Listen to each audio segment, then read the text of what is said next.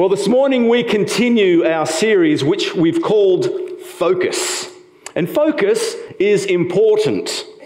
We need clarity to discern detail, to distinguish the dominant from the distractions. Focus delivers clear understanding to a story and helps us determine our next step forward. Photographers know that focus is fundamental to their pictures. Speaking of photography, just last week, a photo made headlines around the world. A photo of a group of superstars that got a lot of people very excited. Oh, hang on. That's the wrong photo. Sorry. Let me start again. Focus. A couple of weeks ago, a photo made headlines around the world. A photo of a group of superstars that got a lot of people very excited. This photo of space was taken by the James Webb Telescope, which is currently about 1.5 million kilometres from Earth. It uses infrared technology to capture images of the universe never seen before. According to NASA, it's the deepest and sharpest infrared image of the distant universe to date. Forbes magazine describes this as the single most important image in astronomy's history. You'll see that most of those splotches of light in the picture aren't stars, they're galaxies. Hundreds of galaxies, each containing hundreds of billions of stars. When you start reading up on space, the numbers that they use to describe size and distance make your brain start to hurt. So many zeros. Suffice to say, space is big. Sometimes we think we're pretty big. I remember being a little kid and wanting to be bigger. Being big as a kid is that's a big deal. I remember when I grew as tall as my mum. Now that was a major milestone. And then so growing as tall as Dad, that was going to be the next big achievement. And then when I grew taller than my dad, well, I knew I'd made it then. That was the pinnacle for me.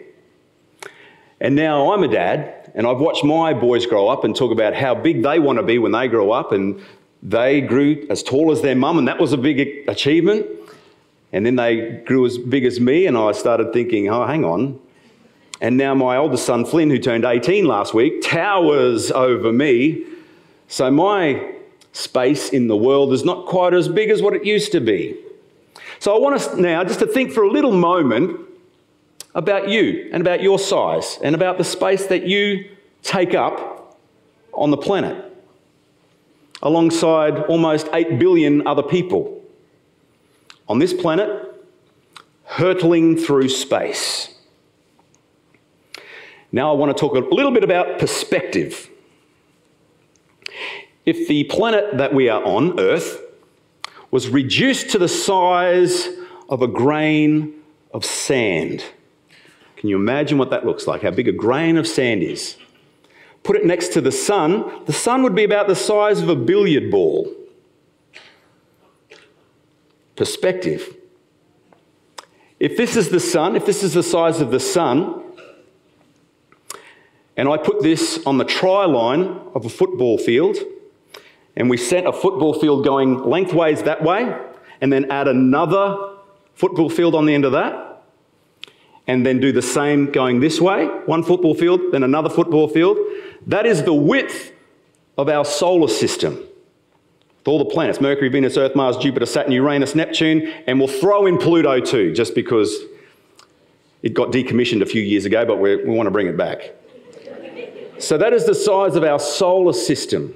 Now, if we were to reduce our solar system down to the size of a grain of sand,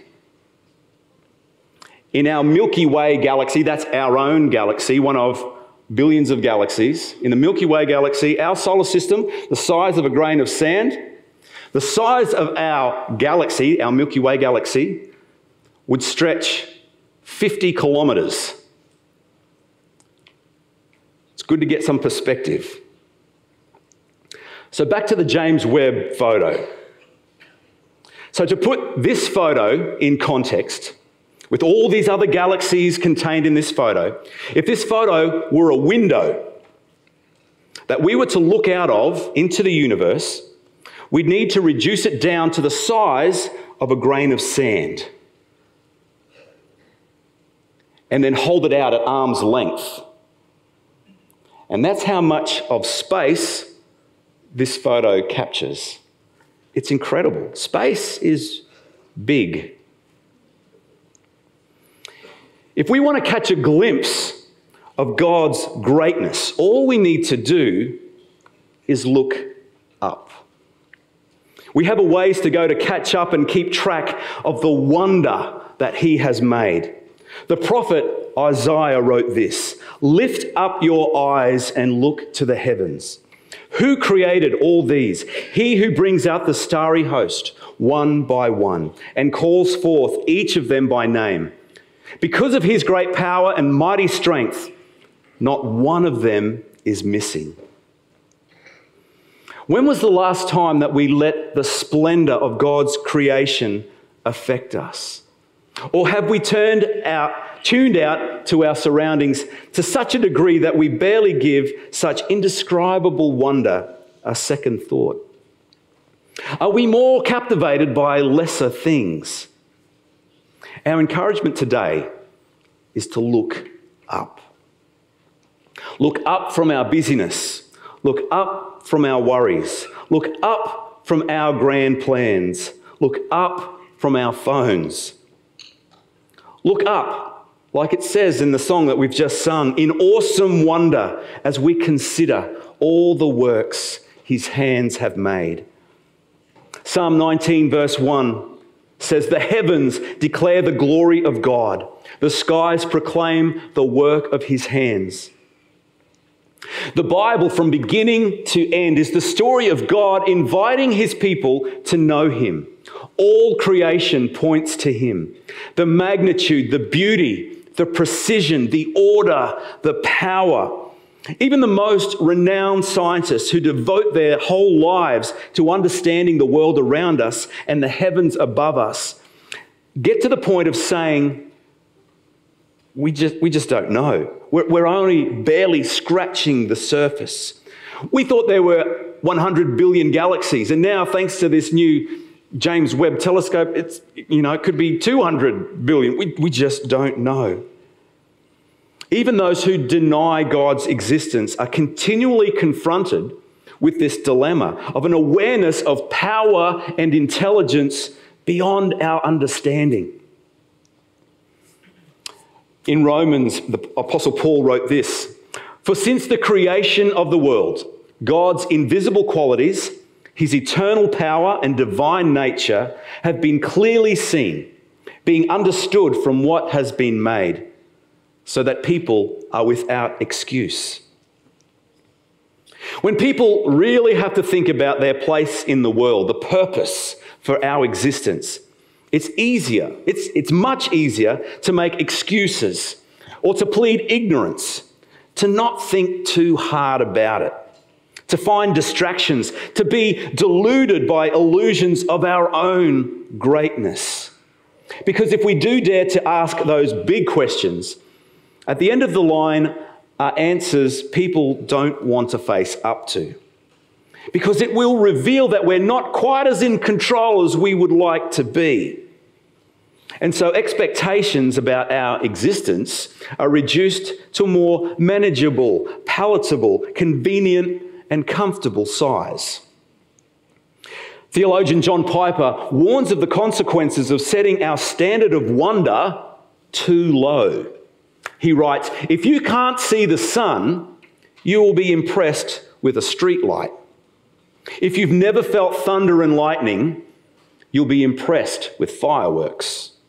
And if you turn your back on the greatness and majesty of God, you'll fall in love with a world of shadows and short-lived pleasures.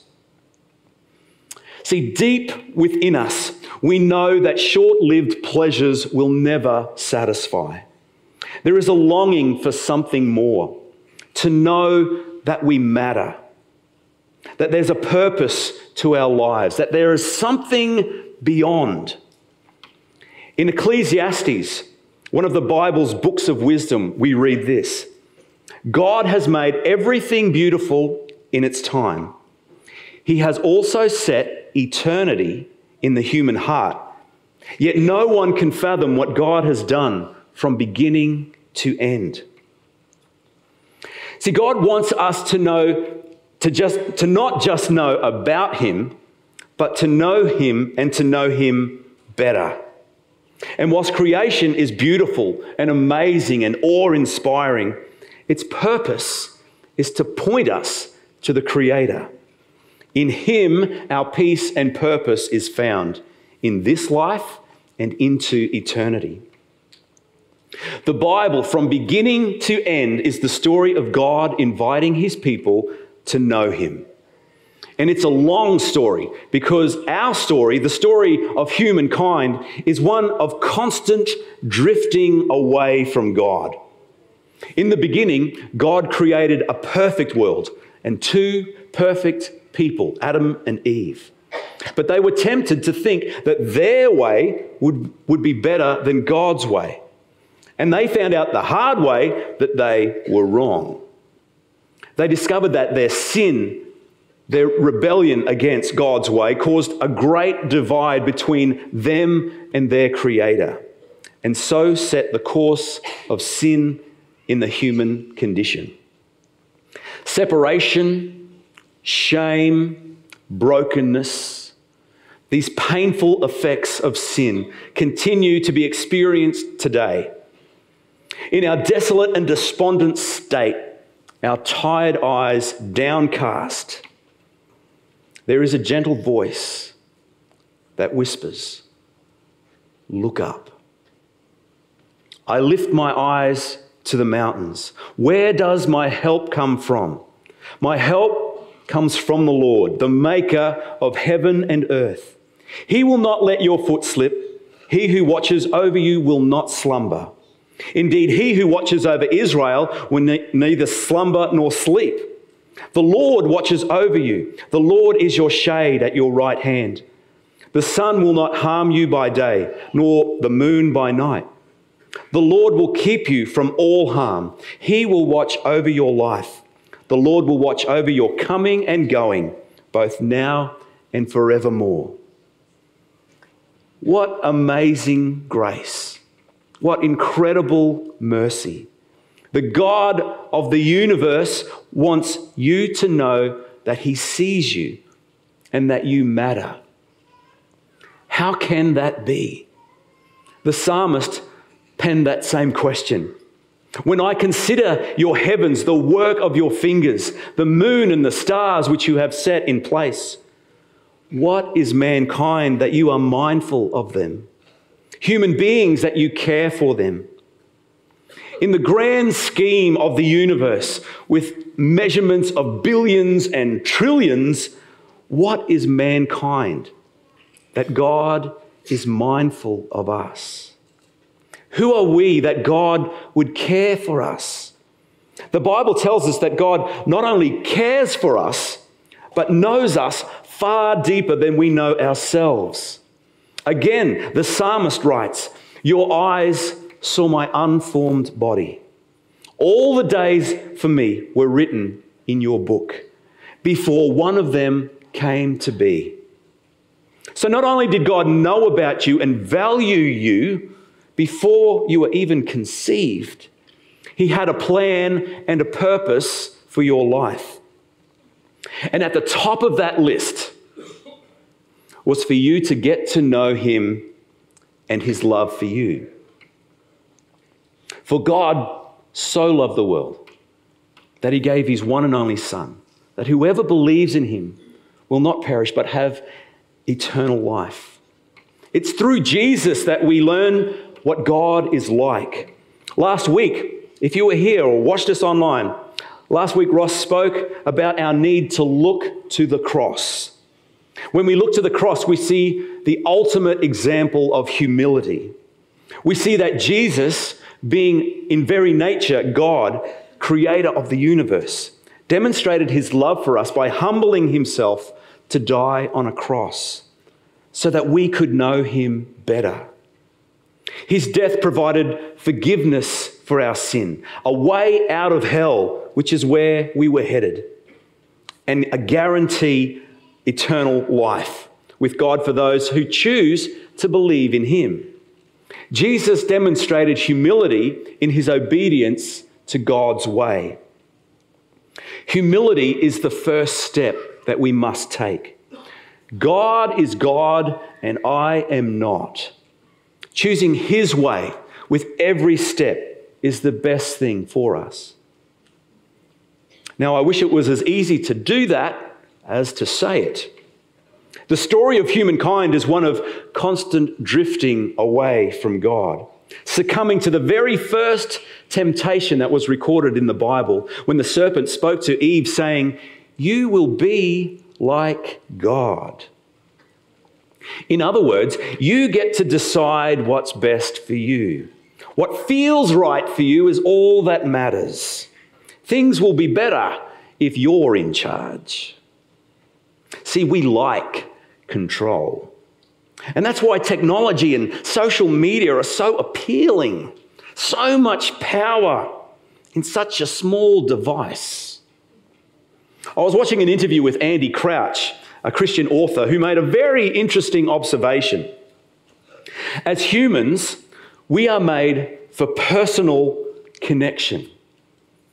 Technology has helped with these connections: letter writing, telegrams, the telephone, emails. But as things have advanced, the technological world that we now live in has become very personalised. It's a version of personal, but it's not quite the real deal.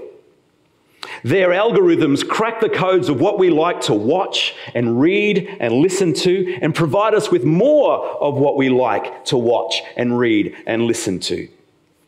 News feeds, music playlists, video recommendations, it's all personalised. And it gives us the impression that our technology is paying attention to us. It's very alluring. My iPhone pays attention to me with a continuous presence that no person does. It feels like the world is responding to me. Trapped in an echo chamber, I only hear about things that align with my point of view. And there's a comfort and a safety in that. There's no need to build resilience when it seems that everyone agrees with me. The world has become personalised, but not personal. To be personal requires vulnerability, and that can be scary. Life is so much easier when everything goes my way, when people tell me what I want to hear. But to be open to different opinions, to consider the interests of others above my own, that takes humility. It opens us up to the possibility that my way might not be the best way. Maybe there's someone else who knows how the world is supposed to work. Maybe someone like the God who created it all. The job of our enemy is not to convince us that God doesn't exist. Satan only needs to keep us distracted from God, to keep us from looking up. Don't look up. All you need is right here and here and here and here. He only needs to create enough noise to drown out that still small voice of God. So while technology is creating a more personalised world, our personal connections are crumbling with one another and with God. Last week we heard about some of the census results in relation to the rise in people identifying as having no religion. A new question was added to the census last year regarding the types of long-term health conditions people are experiencing. Topping that list was people struggling with their mental health. Now, I'm not claiming a direct correlation between the two, but there's an interesting discussion around resilience that relates to both areas. Resilience is a popular concept these days, the capacity to get back on track when dealing with the issues that inevitably come our way. Something difficult in life happens, and it's up to us to muster the courage and the strength to implement the skills to overcome that difficulty. Believe in yourself. That's the catch cry. But as Christians, we believe that resilience is imparted. Over and over again, the Bible highlights that it's God's strength that we rely on. The battle belongs to the Lord. Paul prays for the early church in Ephesus with this truth. I pray that out of his glorious riches, he may strengthen you with power through his Spirit in your inner being, so that Christ may dwell in your hearts through faith. Salvation is not just about going to heaven when you die.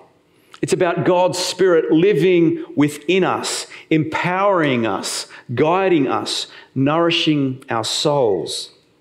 So the question is, how's your soul? Anyone feeling a little bit weary? Anything happened in, say, the last couple of years that's taken a toll on you? Any disruptions or inconveniences? We thought that life was exhausting enough leading up to 2020, and then COVID hit and sped up that spin. Lockdowns, isolation, working from home, schooling from home, masks, panic buying, throw in some major floods, cost of living rising, and then, if you've been part of this church community over the last couple of years, you'll know it hasn't been exactly smooth sailing either. And now, here we are again, riding the third wave of COVID. So in the midst of uncertainty and instability going on all around us, the question for you is, how's your soul? How much attention are you paying to your soul? We can often overlook or downplay the effect or deny the effect that these life-changing events, we can deny the effect that they have on our lives. It's the fighting Aussie spirit to pull yourself up by your bootstraps and get on with it. Now, it's not so much the one-off catastrophic event that causes things to fall apart. It's the constant little things that, left unattended, cause major problems. The death by 1,000 cuts. The straw that breaks the camel's back. Speaking of camels, in the opening pages of his book, Resilient, John Eldridge writes about the resilience of camels. Their ability to carry heavy loads over miles and miles of hot desert sand is legendary. But they have one weakness. Camels will continue strong with no warning sign of weakness or slowing down until they drop dead. And there's a tendency to treat our souls the same way, to push on through the heat, to persevere through the storms, to bear the heavy burdens. Then the next challenge comes along and everything falls apart. If you look at what's happened in the world over the last couple of years and the impact that it's had on churches, there is cause for concern. Following the pandemic lockdowns, many long-term churchgoers have given up on going back to church. You may have heard of the recent Great Resignation, where people used the changes brought on by COVID to explore a different career path. Well, it seems the same thing has happened in churches. Sure, some people use the opportunity to try out a different church, but many resigned from church altogether. And sadly, many have also resigned from the faith.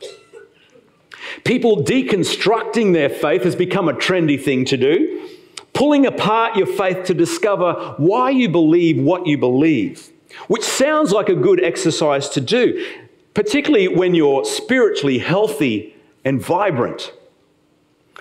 But when it's done in a state of spiritual exhaustion and fragmented attention and perhaps bitterness and disappointment or frustration, faith in God is deconstructed to only be left lying in pieces on the floor. But faith is not something that can be discarded. It's simply replaced by something else. Our search for meaning and purpose remains in play. And the world today is not lacking in its offerings of shadows and short-term pleasures. Our society has an increasing reluctance to look up. As Christians, looking up should be our first point of call.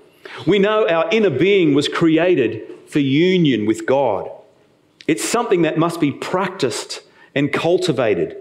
In a world full of noise and endless distractions, we must make time for stillness and quiet, to humble ourselves, to focus our attention and our affection on God.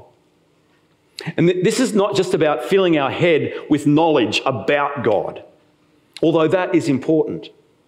It's taking time to be with God, acknowledging His presence within us and around us, using His word to guide our thoughts. Jesus likened our connection with Him in this way. He said, "I am the vine and you are the branches. If you remain in me and I in you, you will bear much fruit. Apart from me, you can do nothing." As a church, as a faith community, we want to bear fruit. We want to keep God's kingdom moving forward. We want to do a lot of stuff, and we do a lot of stuff. There's ministry and there are programs happening every day through the week here. Without those deliberate moments to pause and to seek God, all that we do is in vain. It's done in vanity. It's done out of pride. It's look at what we've done. Look at the tiny kingdom that we've built. That's not what we're about. We desperately need God. Nothing is possible without Him, and all things are possible with Him. We need His help. Where does our help come from? Our help comes from the Lord, the maker of heaven and earth. If you've not come along to our 5 p.m. prayer service on a Sunday night, I want to invite you to come along.